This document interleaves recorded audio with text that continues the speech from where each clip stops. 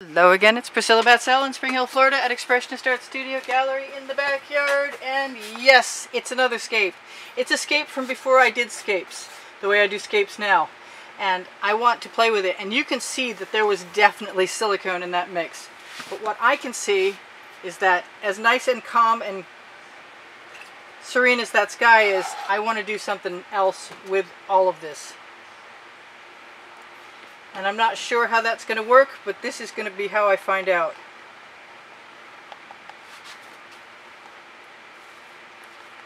I'm just adding some Anita's white metallic and some Bahama blue also from Anita's actually.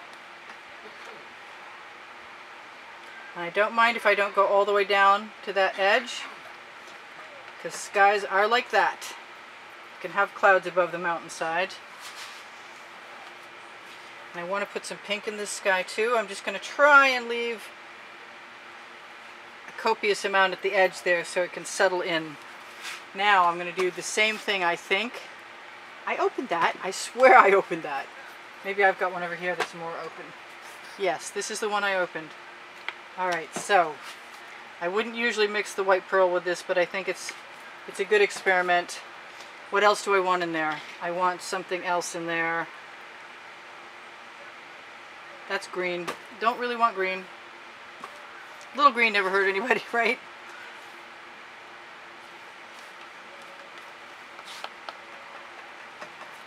Now I'm going to take my pink and my blue that I've got on my spatula before I finish adding the last of that sky.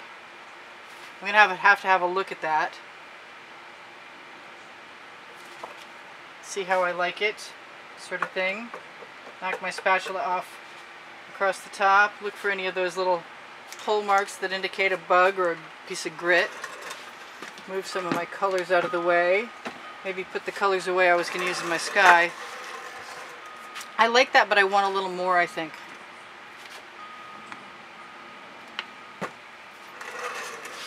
So I'm going to go with the wrong direction first. Still using up my leftovers. I'm just knocking my spatula off. See if I like that a little bit better. Alright, so the whole plan for me is to create a sky I like and a picture that I'm going to add rocks to the foreground. I'm going to throw that in the bucket. I have no worries that that is going to run, so I'm going to grab my cup and there's a little container. It's got a little something something in it. Oh well. I'm going to take some black like I did yesterday. And I'm going to squeeze a bunch of white Anita's in there. Which is, I don't know if it's the actual thing to do or not. This is Prussian blue. This is a turquoise. I want some greens in there. Why do I want some greens in there? I don't really want some greens in there. Use a bunch of gold, some copper. I may put some greens in the end, you never know. And some purple. Here's a little bit of that 24 karat gold. Here's some dioxazine purple. I am not being careful. I want that copper.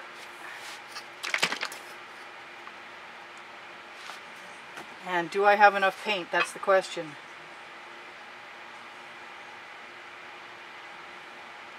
Now hopefully the black and white, or the black and white metallic, will create a catalytic reaction in there, and I can get away with my plan.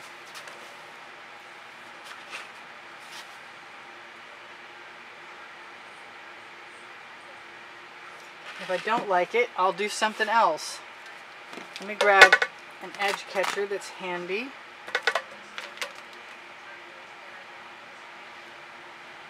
I'm just going to let that go as far as it wants.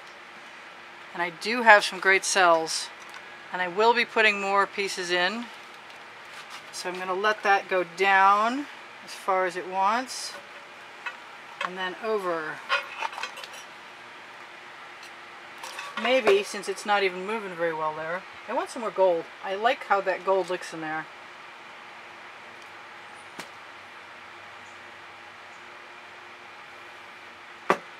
This might just be very surrealistic. I don't know.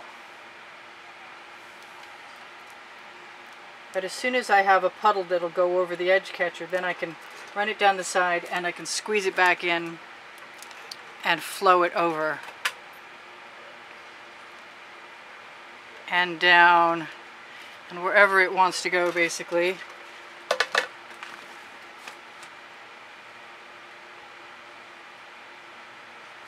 I think a little more of that deep turquoise would make me happy if I could lay my hands on it.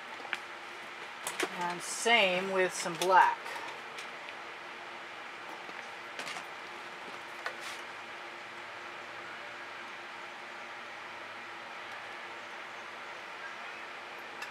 That turquoise is very turquoise and looks a lot like water right now. Why are I think next time I will layer my colors in a ring pour cup. Yeah, okay, sorry, brain cramp.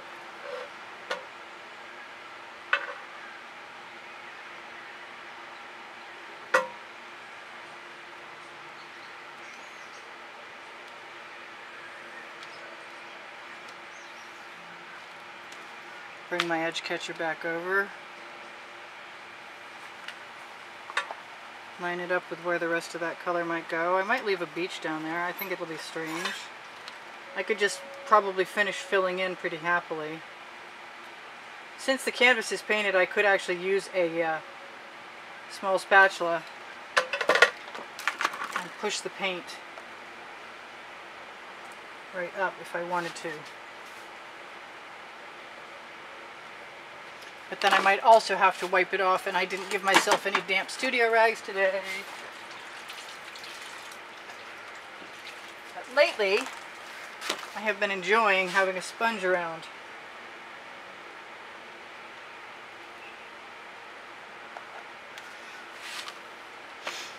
So that's okay.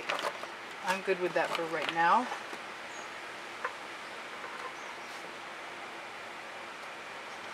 But I'm always willing to take all the paint I can get that's spare right off. I am going to put some green in there. I can't help myself. So it's the two color shifting greens, minty green and green gold.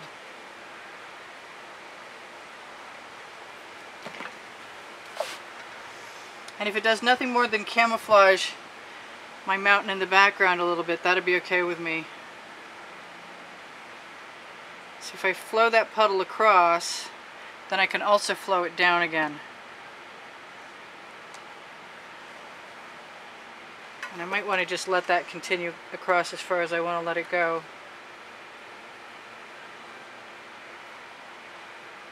See if I can tilt so you can see.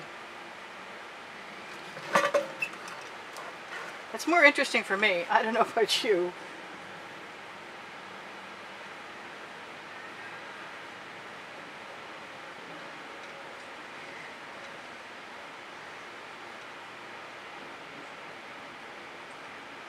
Just waggling back and forth, hoping for something interesting to come of that.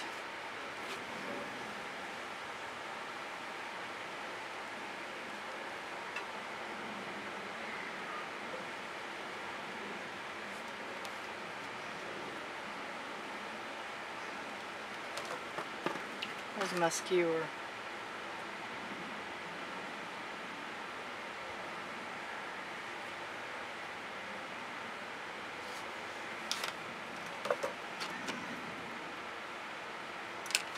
Alright, it's time to move along.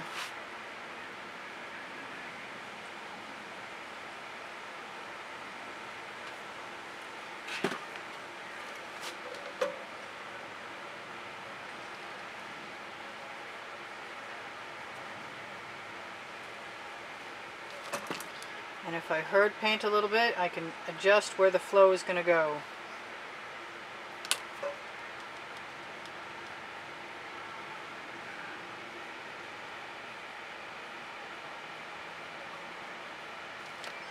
Still like to have an edge catcher so I can, any paint that comes off I can use. Do I want some of that up there? I kind of do, actually.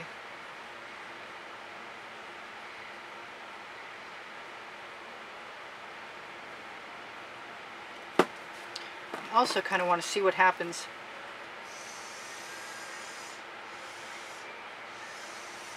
if I move it around some. As soon as you add a new puddle of paint, then you've got a heavier mass, and that mass will move faster than anything else that you've already moved.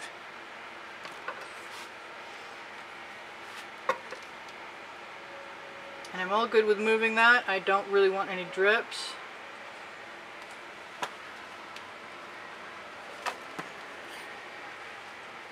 As soon as I get a curve, a warp in one of my skewers, it makes it very much easier to dip into the paint on the surface of the painting.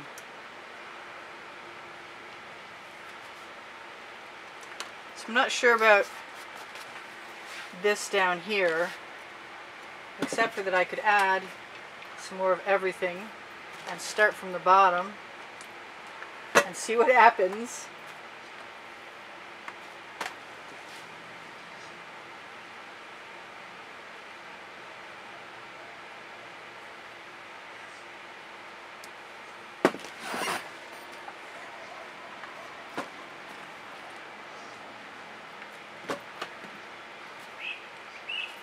No, I don't want you escaping yet. Oh, right in my sky. Darn.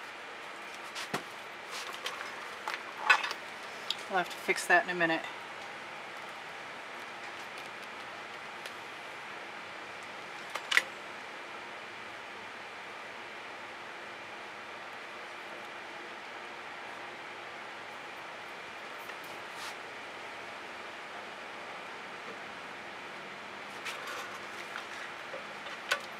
I am kind of focused, so I'm sorry if I seem absent.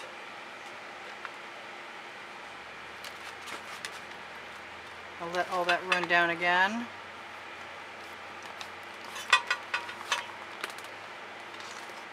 Scrape it up. I think I'm going to be taking my residuals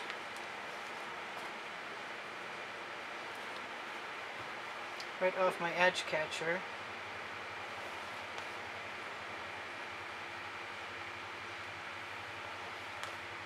Not that I have enough of them. I have some.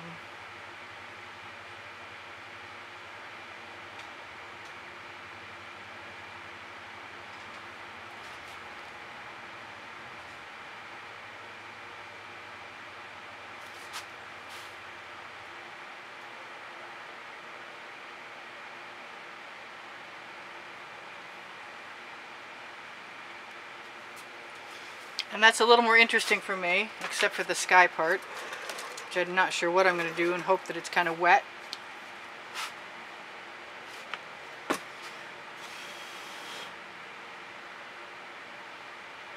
Just figure it's a heavier pink cloud.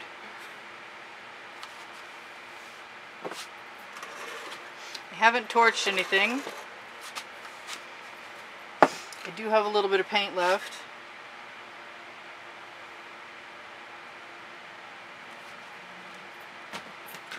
Don't mind using it.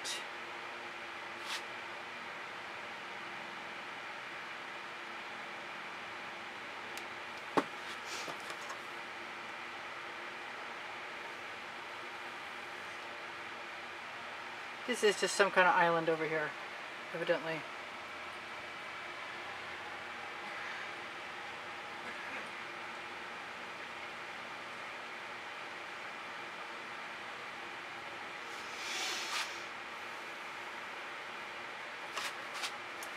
Trying to keep my fingers out of the sky this time.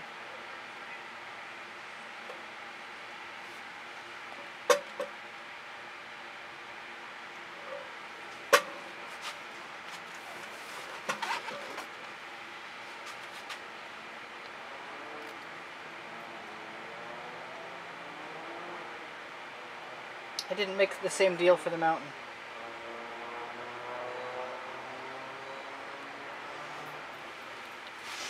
Alright, get my stuff out of my way so I can swing that turntable and have a look. I think I need a rock over here where there's schmutz.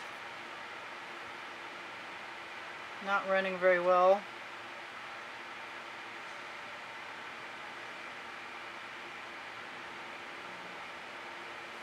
I think we'll be taking whatever I can get out of my cup.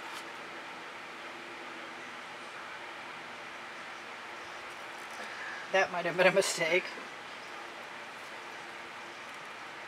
Probably be okay though.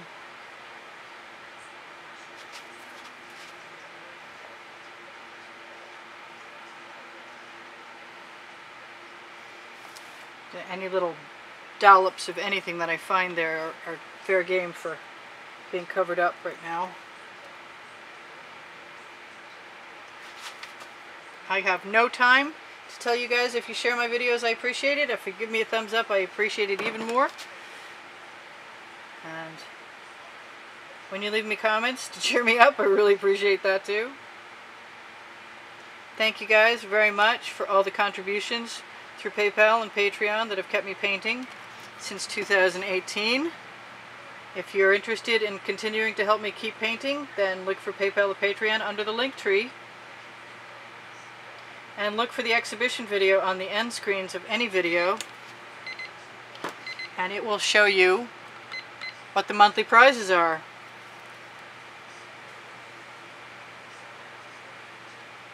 I use GAC 800 by Golden in all of my paint mixes, and what that means is they don't crack when they dry. Whatever I've got left on this spatula is going to cover the edges where I need it. I'm pretty happy with my my new and improved result, or at least new and funky and cooler for me. I like it more than I liked what I had. It has more depth and more dimension, and I'm not done using the colors, and I'm trying my hardest to get done with what I can see so I can turn it back for you guys and torch it. I torched to release the bubbles in the paint. I'm going to throw that in the bucket. I have a crib sheet. There we go. I have a crib sheet that tells me, again, the link tree. And the exhibition video, Amazon. If you shop my Amazon link at no added cost to you, it helps me out. I see that thing right there.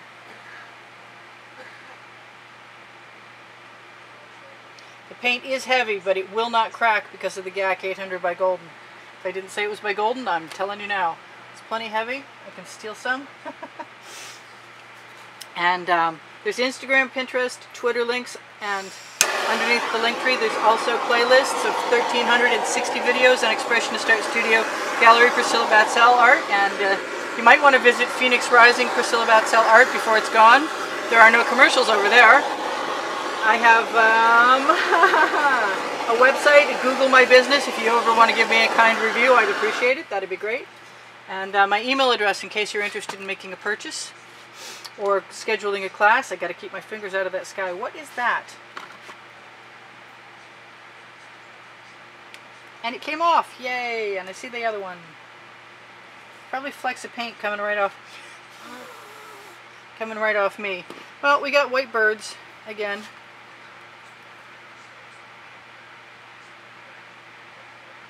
We'll just make it a dark bird. There, we got a bird in the sky. Excellent. I love you guys. There's over 86,560 of you last time I looked. And I will see you anon. This is Priscilla Batzell in Spring Hill, Florida at Expressionist Art Studio Gallery in the backyard. Happy with my results. Happy you joined me. Check the community board listed under the link tree for tomorrow's video. And Facebook group Expressionist Art Studio Gallery Appreciation Group for students. And you should find tomorrow's videos if you're looking for them. Bye for now. Love you guys. Priscilla out.